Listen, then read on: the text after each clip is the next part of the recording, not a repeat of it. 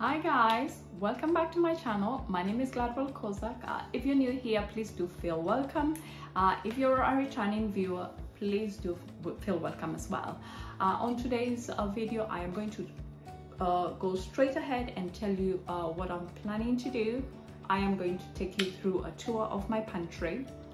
The last one that I did was last year. And recently I just went by to IKEA and I bought some extra storage containers, which I have used, but most of the things that I've used for storage solution in my pantry are from IKEA. So guys, without telling you too much, let me just dive in and show you how my pantry actually looks like. So guys, the pantry renovation was among one of the things that we did last year in our house. We did renovation in the kitchen, and we also did the pantry, which is just next to the kitchen.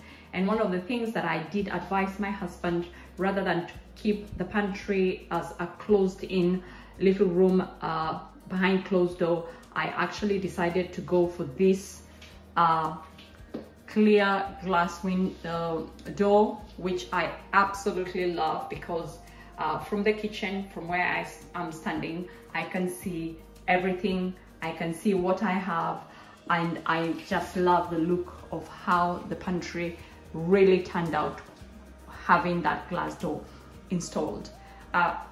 So I will just walk you through all the changes that we have managed to do in the last 10 months. So it is a walk-in pantry. Before, it was so squashed, it was so squeezed in, and it didn't even have a proper floor. So those are the real good changes that we did. And all the shelvings that we put in here, the timber, the wooden ones, whatever we had before, they were all metal, and I didn't quite like it, especially during the winter times when it actually can get really cold, because in the pantry there is no heating. As you can see, I have 3 shelvings. At one end, this is where I put all my utensils and all the baking stuff and the things that I do not use on an everyday basis. The occasional things that I use maybe once a week, especially for the baking pans. The iron is also put in there because we tend to iron once a week. So on this corner, I have dedicated it for putting all the stuff that we do not tend to use every day, but we use them every other, maybe a week or two.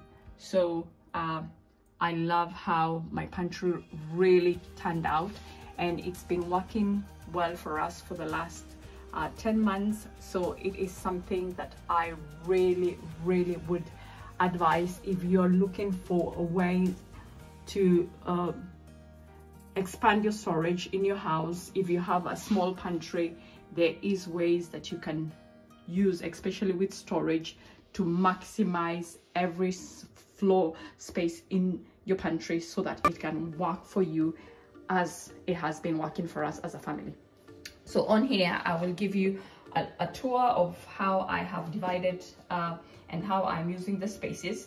On here is everything that we tend to use on an everyday basis. So we have our veggies, which I tend to put them at the bottom. So the veggies, the fruits, and all those bits that we tend to use almost every day. We have the snacks for the kids, and also some breakfasts. These are oats for my daughter, and some pancakes for my son. We have the condiments, so all the jam, the spreads, and all this kind of stuff. So those I have put them close by, because these are the things that we tend to use on an everyday basis. And on here, I have deliberately put these ones a little bit further on, like the biscuits, because the things which you do not want somebody to be reaching out more often, you tend to put them quite at the back, so that way the children are not just grabbing biscuits every other 5 minutes until they actually walk into the pantry and they remember, oh, we have a biscuit or two. So that way, just reduce the the things that you do not want to be used every other time, so you put them and push them a little further on. On this other shelving, this is the same concept. I have put everything here that we tend to use every other day. So with the rice, with the self-raising flour, couscous, breadcrumbs, we have the brown sugar, lentils, we have lentils as well, different kind of lentils. We have black beans, we have these other different kinds of beans, we have the cornstarch, and we also have all the pastas. These are things that we tend to use constantly, so they are on the eye level, and that way it makes life easier for you, because you are not kind of reaching out for them further in, because they are just on your eye level. On this other side, we also do have, on this other shelf, we do have the eggs. You can see I have labeled two kinds of eggs. So there is the organic eggs, there is the regular eggs. So the free range eggs and the organic eggs we tend to cook those ones for eating, and the free range eggs are the ones that we use for baking and doing all the making pancakes, such kind of stuff. So that's why I have specified what kind of eggs we do have. And I like that I can actually be able to grab them. They're not too close, neither are they too far, and I've put them a little bit a level higher, because in case the children, they come in, they're grabbing something and they can easily break them. On this also other level, I have put the tinned food. The reason why I tended to use these concealed containers to put the tinned food is because we have all different kinds of varieties of tinned food, and even though we tend to use them regularly, I just decided I do not want to actually physically see them, because I did not want the pantry to look more like a shop. I just needed it to look like a family friendly area where we can come and grab something for cooking, for eating, and all that kind of stuff. I love this one for the sauces as well. It's a lower one rather than this, because I don't want to hide my sauces away, because with the sauces we tend to use them quite regularly.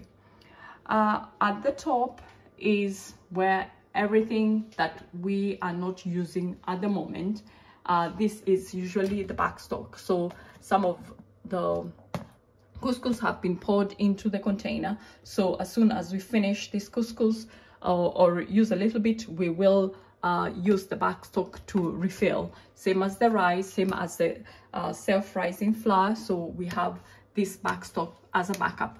Anything that is on the back stock is all the things that we tend to use on a regular basis. So it's important how you also configure your pantry to make sure your back stock is some of the stuff that you use regularly, rather than extras that you put in and then you kind of forget them, and they even can take a year or two even before touching them. I love this. It's a Lazy Susan.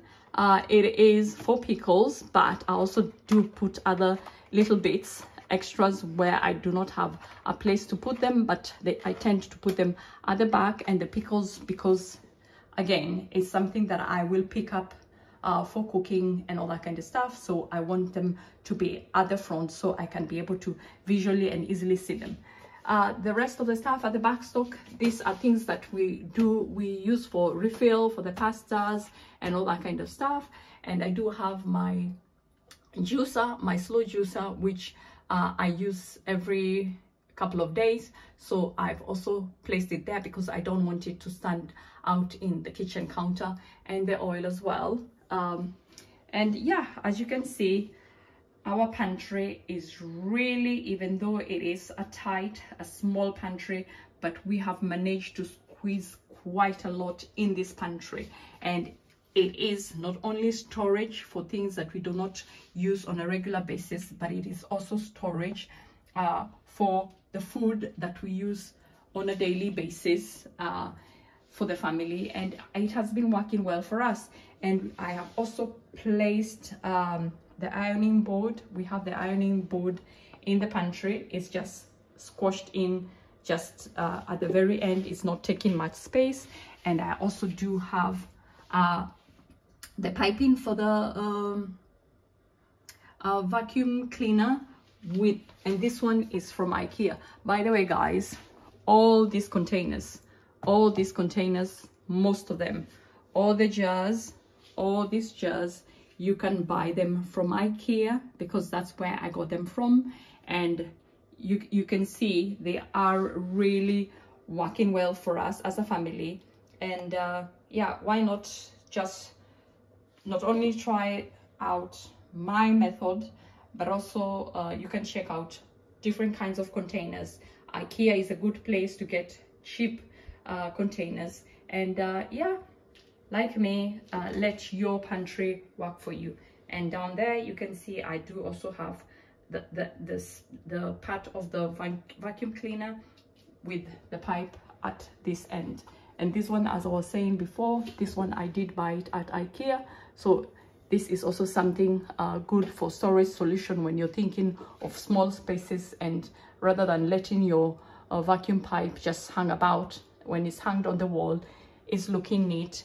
There's no space that has been taken, and we still have a lot of floor space. So guys, that's how my pantry looks like. I do hope you can grab and have ideas to do the same for yourselves as well. So guys, I am not going to take your time. I do say thank you very much for stopping by once again, and keep this journey with me. And yeah, I will keep posting more videos advising you and showing you and giving you ideas of things that you can do around your house to make it work better for you and for your family. So guys, bye for now.